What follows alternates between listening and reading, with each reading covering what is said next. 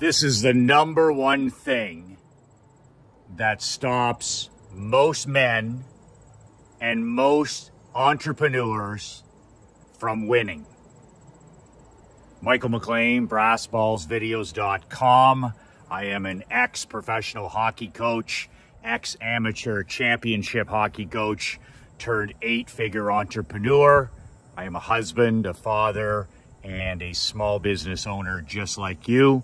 If you'd like a free copy of my complimentary, brand new 22-page book, 5 Ways to Unfuck Your Life in the Next 30 Days, you can download a complimentary copy below.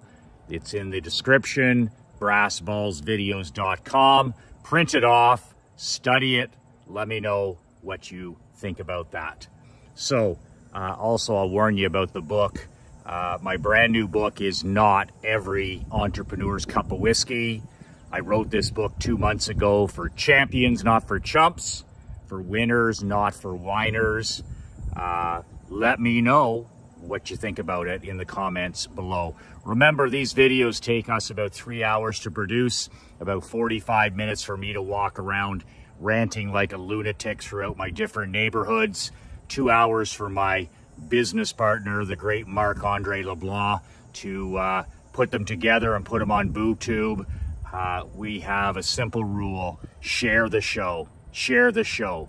If you know somebody you find value, you find these are a mental kick in the pants for you, a wake-up call, make sure you share them with other elite, generous, and driven men who need to hear a positive message.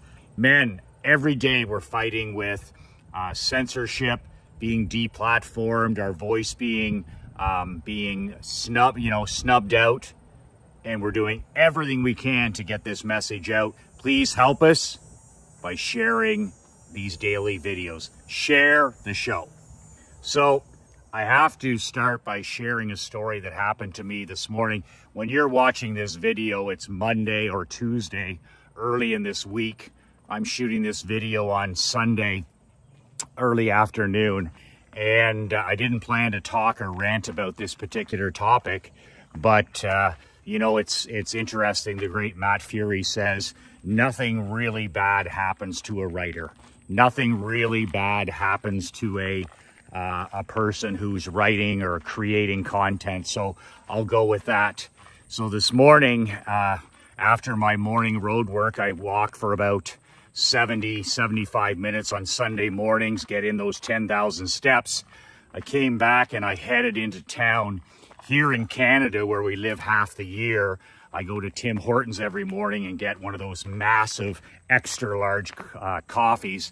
When I'm in Naples, in the land of the free for half the year, I go to Dunkin' Donuts every morning. So if you're planning an assassination attempt, I wouldn't be very hard to target. You can pretty much find me at either of those places anytime after 7 a.m. So today was no different. On Sunday morning, just a gorgeous morning here. After my walk, I headed in to grab a coffee before I do my reading and writing time. And the power was out in our small community. We live just outside of a town here on the lake. You can see the lake back there. We have a lake house here.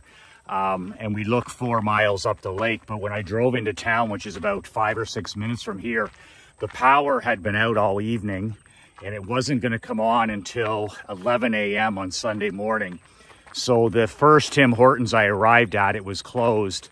So I drove about another 10 minutes to the next Tim Hortons to grab my morning coffee. And when I arrived there, of course, you've got a big drive-through lineup. You've got a big in-store lineup. I never use drive-throughs anymore. I insist on parking my truck and speaking to people and stretching my legs and walking in and talking to people. I do not use comfortable drive-throughs or any of that stuff anymore. I force myself to talk to people, old school, old-fashioned, whatever you want to call it. I like to introduce little discomforts into my life. So no drive-throughs, no home deliveries, none of that shit for yours unruly. So I'm standing in line. I walk in the Tim Hortons and the lineup's almost to the door, and I see one of my allies standing at the front. He's about 2 or 3 people away from the front of the line. I don't say anything. I'm in my Sunday morning state where I'm just relaxed. I'm Mr. Chill.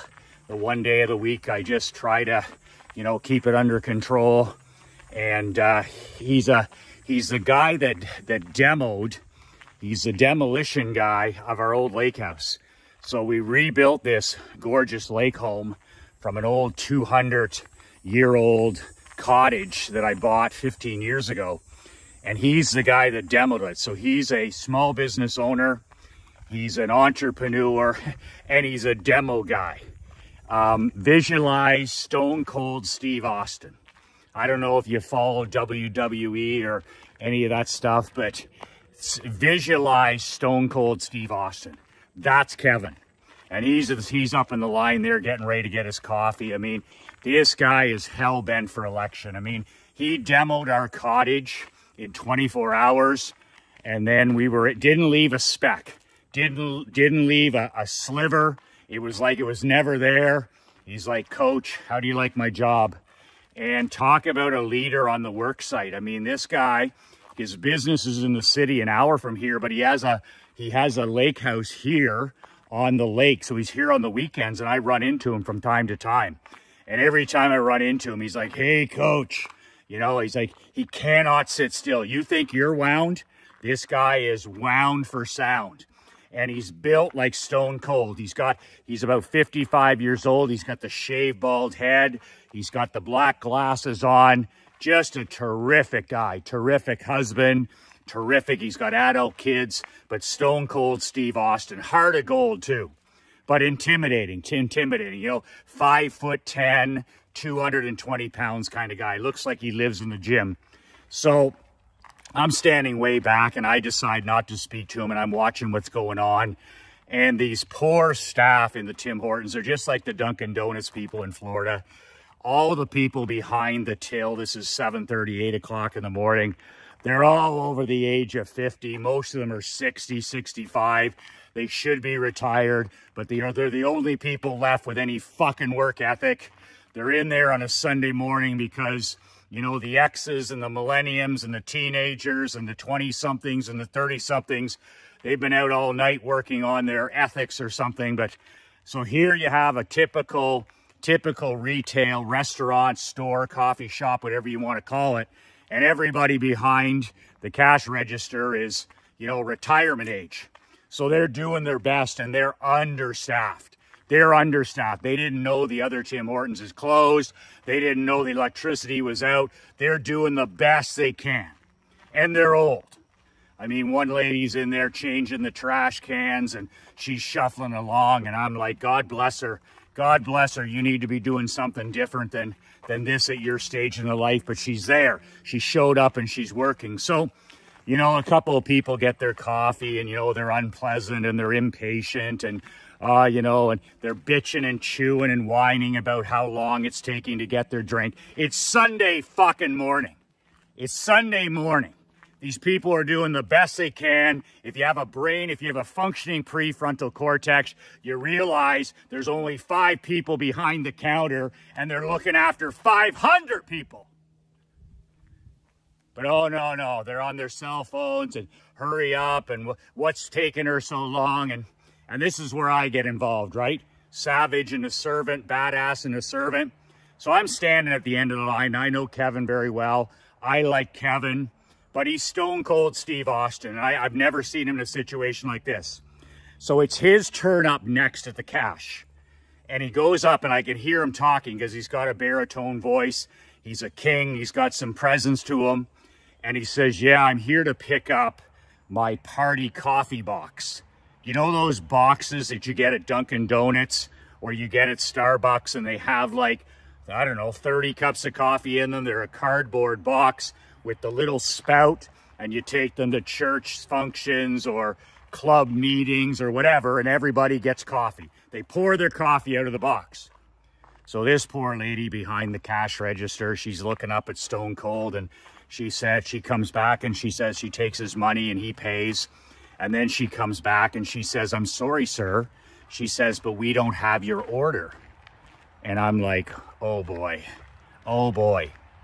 And, you know, so he's standing there, and all of a sudden this manager comes around the corner, and she's no more a manager than Joe Biden is a leader.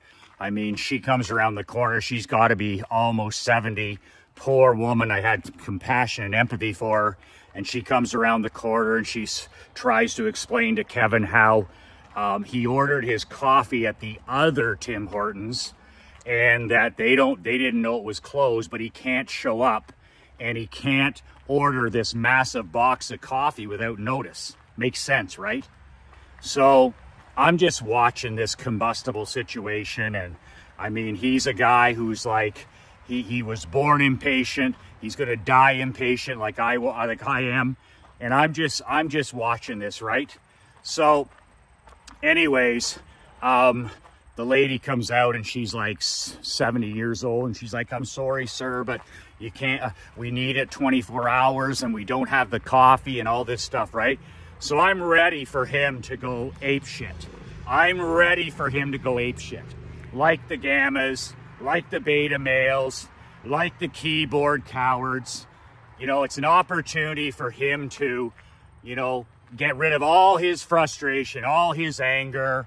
If he's not happy with his life, if he's not happy with his day, if he's not happy with his marriage, if he's not happy with his health, if he's not happy with his kids, if he's not happy with the election, then this is a chance to tear somebody the fucking down. Tear somebody down. He looks at her and he says, "Ma'am, that's perfectly okay." He said, "I paid at the cash," and he points to cash. He said, "I just need a refund." You should have seen this woman. Her eyes were wet, right? You can tell when a person's scared. That's my business. I was in the pro hockey business. I've been around the Hatfields and the McCoys. I've been in the wild, wild west for a good part of my life in business and sport. And I know when somebody's intimidated, and I know when somebody's scared. And this poor manager, she comes around, and you could just see the relief when he said, "That's perfectly okay. I understand. I'm just going to get a refund, and I'll be on my way." And literally, I never miss a thing. I'm watching. He still doesn't know I'm there. And he walks up, and they redo the visa, and they print it out, and he signs it, right? And this is a guy with presence. This is a guy with presence. This is an alpha male. This is an entrepreneur. This is a husband. This is a father. This is a champion. This is I mean, this guy has presence. He's the stone cold Steve Austin of that building at that time. And I'll never forget it. The girl who waited on him, she's also got the worried eyes, right? These women have been up since 4:30 in the morning, maybe 4 a.m. They're in their 60s. They're working a job that, you know, there's no purpose. There's no calling. There's nothing. They're just paying the bills. And they probably opened at 5 a.m. or 6 a.m. And they've been trying to survive for the last 4 or 5 hours. And everybody that comes up there is agitated. They're upset. They're in a hurry. And they're just ready. They're ready to blow, right? And here's both these women. They're about ready to break down and cry. And he literally says, "That's perfectly okay," to the girl. She gives him the refund. And he goes, no. He said, "Listen." He took time. He goes, "Listen." He goes, "It was my responsibility." He said, "I called the other place and things happen." He said, "The electricity's out. You guys don't know anything about that. So you don't know anything about my order." So he goes, "This is perfectly fine." He said, perfectly fine. He said, "I have no problem." And these two women, because they were under so much stress, because they were feeling so intimidated, because they're feeling so stressed from 5 in the morning and the way people are treating them, they literally, their eyes both start to tear up. They're both standing at the cash, and both of these women in their 60s are starting to tear up. And he's standing there and he's saying, Like, it's insane. He's like, I appreciate you trying to help me. I appreciate the service you gave me. Have a blessed day. And out walks Stone Cold. And I just shook my head, and my 11-year-old was with me, and I said, Emery, that's a master class in fucking class. I didn't swear. That's a master class in class. He had the opportunity to be a normie. He had an opportunity to be a gamma male. He had an opportunity to be a weak man. He had an opportunity to put on a show in front of everybody. He had an opportunity to get rid of all his frustrations. He had an opportunity to make himself feel better and big. What does a king do? He makes everybody around him better. He makes everybody else believe in themselves. And a king and a champion always sees people better than they even see themselves. I learned that as a pro coach from Wayne Maxter. He said, Michael, your job is not X and O's. It's not power plays. It's not penalty kills. It's not fitness. Your job every year, whatever team you have, is to make sure that every man, every athlete in that room, that you find a way to see them better than they see themselves. If you can do that, it'll become a self-fulfilling prophecy, and you will always, always overachieve. Build self-esteem, build self-image, build confidence, make people feel better about themselves, and make people in your world know that you believe in them. Your children want one thing. They want to know that you believe in them. Your wife that you're disconnected from, she wants to know that you believe in her. Grandchildren, they want to know that you believe in them. It's really that simple. And when he walked out of there, it went quickly after that because they opened up another cache, and I grabbed my coffee and I walked out, and I always use these as great examples. I want my daughter to be around winners. I want her to be around lions. I want her to be around kings. I want her to be around queens.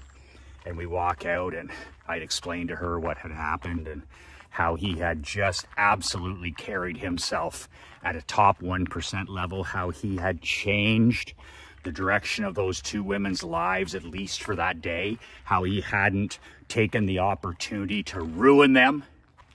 You never know. When you say a kind word to somebody, you could literally be saving somebody's day or their life. When you say something negative or small-minded or cowardly or toxic, you could literally be ruining someone's day, or you could be ending their life. That's the power. And a king knows that, and a champion knows that, and a lion knows that, and a leader knows that. And my friend Kevin, I walked out, and he was leaning against his truck, and he didn't see me. He's like, hey, coach. And he's one of those guys, like got the energy. He's a giver of energy. People, he's magnetic. You want to be around him. You want to take off that ball cap and rub his bald head. And he shakes my daughter's hand, and he's got the bear mitts like my dad. And he's just larger than life. Stone Cold Steve Austin. And I said, brother, I walk over and I said, you, my brother, are the ultimate badass. He said, what are you talking about? And I said, the way you do one thing is the way you do everything. And I said, you leave things better than you found them, except for my cottage, which you beat the shit out of. And he laughed. He goes, I don't get it. He said, I was in the back of that line. And I said, I watched the way you made those two ladies feel, the way you gave them respect. You gave them respect, you gave them honor, and you did the opposite of what most other men would have done. And I said, everybody noticed. I said, you took full responsibility that it was on you, and you never blamed anybody else. You never whined, you never complained. You thanked them. You thanked them for trying to help you. You politely asked for your refund. I go, manners and etiquette open doors. You know, he said to me, he pointed to Emery, he said, and manners and etiquette close doors.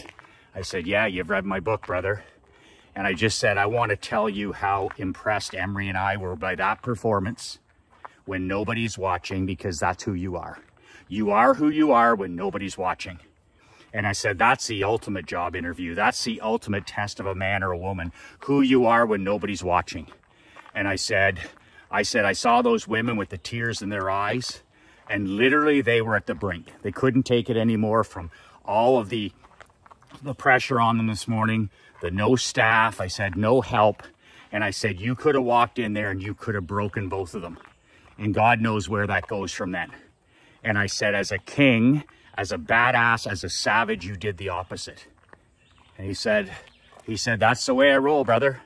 He said, they had nothing to do with what was happening. He said, it had nothing to do with them. He said, I'm a business owner, as you know.